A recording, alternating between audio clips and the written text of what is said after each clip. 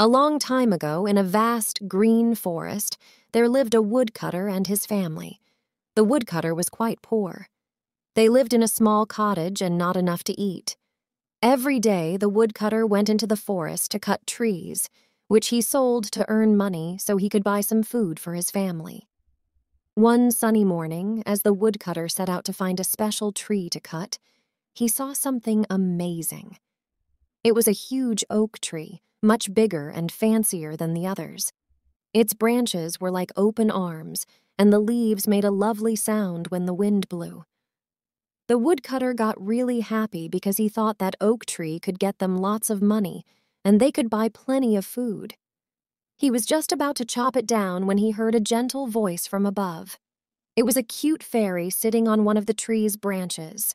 She said, "Kind woodcutter, please don't harm my tree. It's a magical oak tree and it holds great power. If you don't cut it, I promise your kindness will be rewarded." The woodcutter was a kind-hearted man. He didn't know what to do. He wanted to help his family, but he also didn't want to be mean to the fairy.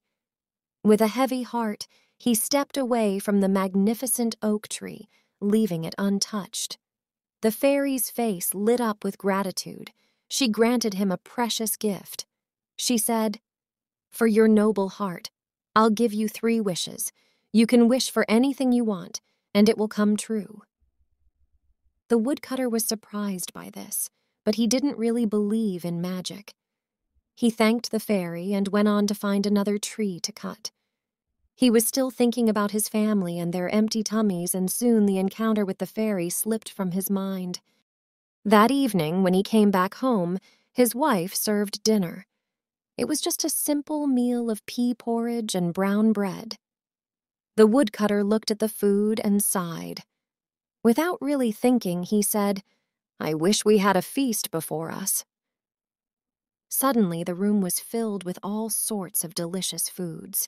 There were roasted meats, pies, fruits, and sweets.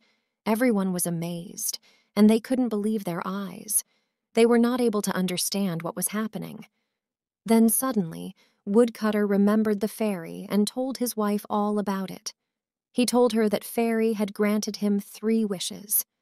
His wife was a bit greedy, and she couldn't understand why her husband had wasted a wish on a meal while he could have asked for gold and jewels. She got more and more upset with her husband for making a silly wish. She scolded him. "You could have wished for riches beyond our wildest dreams, and yet you wished for this feast." Her words stung the woodcutter, but he had not been thinking of wealth when he made his wish. He just wished to have some good dinner and was simply grateful for the unexpected feast before him. His wife was shouting at him. He was getting tired of all the arguing, and without really thinking, he said, "I wish my wife couldn't speak, so she wouldn't say hurtful things to me." Suddenly, his wife couldn't speak anymore. The woodcutter realized what he had done, but it was too late. He had accidentally used his second wish, and now his wife couldn't say a single word. Both of them were really surprised and didn't know what to do because they had created a very strange situation. They had wasted 2 wishes for nothing, and now they knew they had just 1 wish left. The woodcutter was scared that if he used it for something else, his wife might never speak again. So the woodcutter made his final wish, saying, "I wish my wife can speak again." As his wife was able to speak again, they both realized the mistake they had made. They both were upset because they had wasted all 3 wishes, and they couldn't change their situation anymore. The next day, the woodcutter went back to the forest to find the fairy and the magical oak tree, but they were nowhere to be found. They had disappeared. They didn't get any gold or jewels, but they had learned an important lesson that greed may lead to unwise choices. The woodcutter's wife understood that being content with what they had was more important than being greedy for more.